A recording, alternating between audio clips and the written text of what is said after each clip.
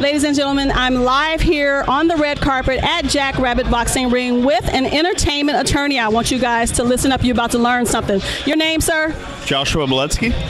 Go ahead and tell our viewers a little bit about what it is you do as far as in the entertainment business as being an attorney. So as an entertainment attorney, I work on the transactional side of things, so dealing with contracts, writing them, reviewing them, forming companies, taking care of the intellectual property of different clients. So when an artist first starts out and they're just getting started, they should copyright their name and their intellectual property. How do they go about doing that? So as far as the name, it would be a trademark, and that's usually something that happens further along in an artist's career. As far as the copyright, especially when we're dealing with music, once you produce or create something, you want to register that through the government just so that you maximize your rights.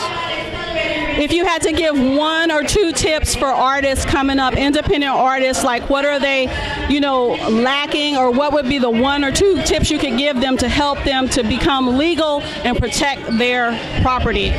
Number one, don't sign anything without reading it. And number two, make sure you have someone read it before you sign it. And that's where the entertainment attorney comes in, right? They really should have representation. Yeah, and a lot of times there's people trying to take advantage of newer artists, so them signing something without knowing what impacts their rights, it puts them in a bad position. So it's best to avoid being trapped into something and take care of it beforehand. Do you have any comments on streaming music and how it's changed the game?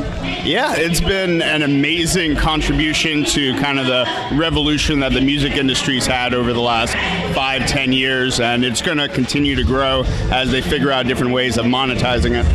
Yeah, it's awesome for you independent artists. So you need to make sure you get the knowledge. Make sure you connect with people like this who can help you along in your industry and you're building your own business, your music business. Can you tell our viewers where they can maybe fan and follow you at, maybe where they can connect in case they wanted to do some business with you? Yeah, absolutely. You can find me on my website, biletskylaw.com. It's B as in boy, ILETSKYLAW.com. Facebook, Twitter, LinkedIn. Yep.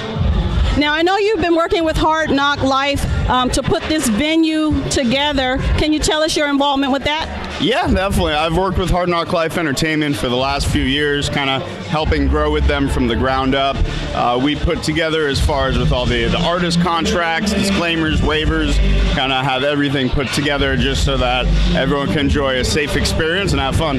And this is a nice environment. Again, we're in Long Beach at Jack Rabbit Boxing Ring. It's a family event. It's a community event. Everything is all legal. Everybody here is professional. We even have an in-house lawyer in the building, Mr.